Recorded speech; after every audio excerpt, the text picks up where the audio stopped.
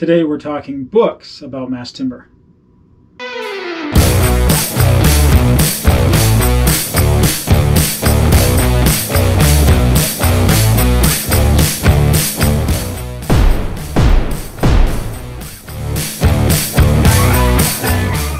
Well, hey, welcome back, folks. Ricky McLain here, back for another 2-Minute Tuesday. Today we're going to discuss my 3 top books about mass timber currently available. Now, these aren't books that are super technical, super in-depth in terms of design methodologies and properties and fire design, those types of things, but they are good books, in my opinion, that do a great illustrative process of showing a mass timber construction project from start to finish, showing some illustrative details and giving some other context behind mass timber projects, why people are doing them, and how they're getting them done.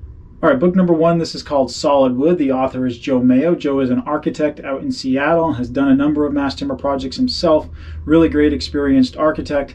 Now, I wanted to point out a couple things that I like about this book in particular. Joe received a scholarship to travel internationally and take a look at a number of mass timber projects, talk with the people who had done those projects, and have some lessons learned. This was really one of the first books that was published that took an in-depth look at mass timber projects internationally and how those projects got done. So most of what this book is case studies of a number of mass timber projects, and I really like some of the different graphics. It has pictures of each project, also details floor plans from these projects. You can see some great pictures from the construction phases of these projects, details lessons learned, hurdles and challenges that these projects had when going through design, through permitting, code hurdles, insurance, lending.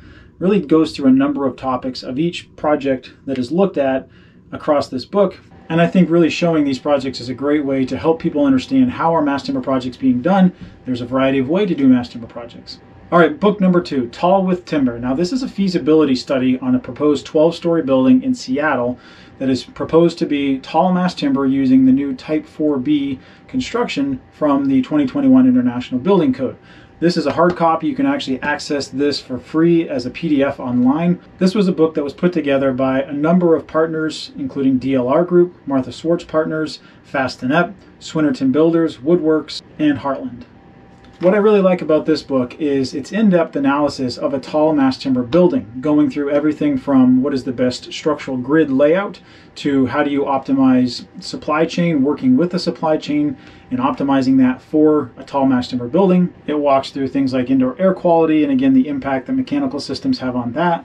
And then lastly includes a detailed and comprehensive construction schedule and cost analysis, comparing this 12-story mass timber building to a 12-story PT concrete building. And it really highlights the fact that mass timber can be cost competitive on something like a 12-story mixed-use building. All right, book number 3 on my list, this is called Tall Wood Buildings. The authors are Michael Green and Jim Taggart.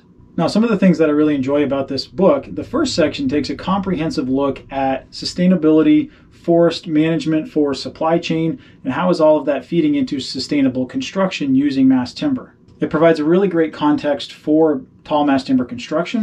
Where have we been? Where are we now? Taking a look at really the timeline of tall mass timber projects built in the past decade or so. I think that the materials section in this book is really great in illustrating what are the options for mass timber. What is this umbrella of terms that we usually think of when we think of the different products that are mass timber. And towards the end of this book are a number of case studies showing different tall mass timber projects and really taking a detailed look at, again, photographs, details used from these projects, lessons learned, to really give you a comprehensive look at not just what does the final project look like, but how did they actually get there, what did they learn along the way, and what are some lessons that you can potentially apply to your tall mass timber projects. All right, so those are the 3 mass timber books that I really enjoy reading right now. Again, they're not super in-depth technical. If you're looking for something like that, certainly let us know.